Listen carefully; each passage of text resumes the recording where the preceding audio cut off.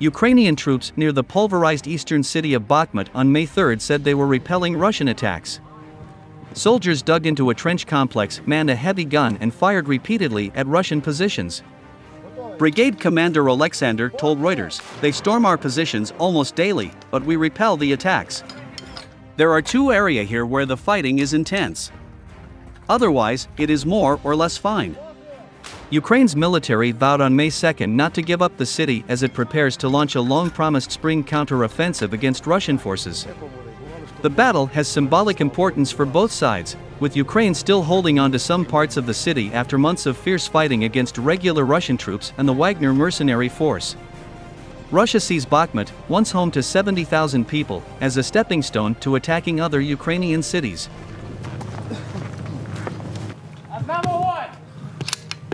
Постріл!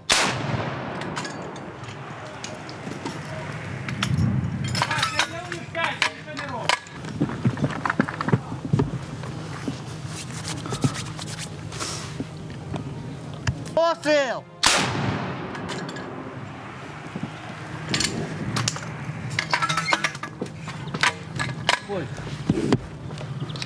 Постріл! Кстати, хорошие. Только они наглые, они только осколками стреляют.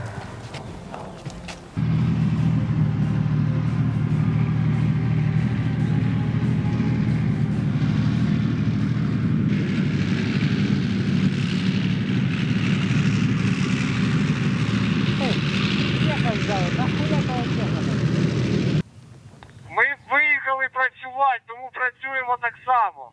Перша пішла.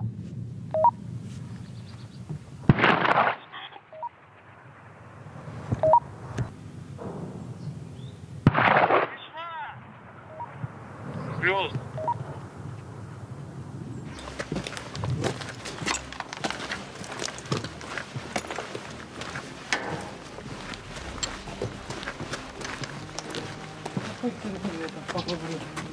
Ну там хтось копає, винож копає.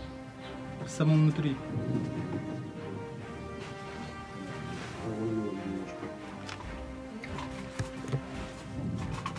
Еще и дубасят, видно, что по нашим позициям изначально. Да, там надо спасать. Да, удачно они працюют, они здесь уже в некоторых местах пристрелялись и так, через день, через два выезжает танк и хорошо работает. Ну, вчера подавили, кстати, он работал вчера подавили полностью все там.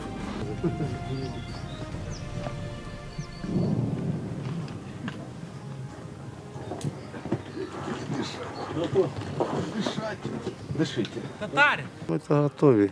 Уже должно закончиться все. Домой пора. Ждем команду. Ждем команду. Летить.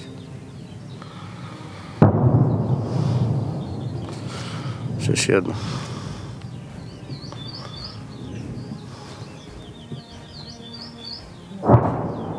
Есть.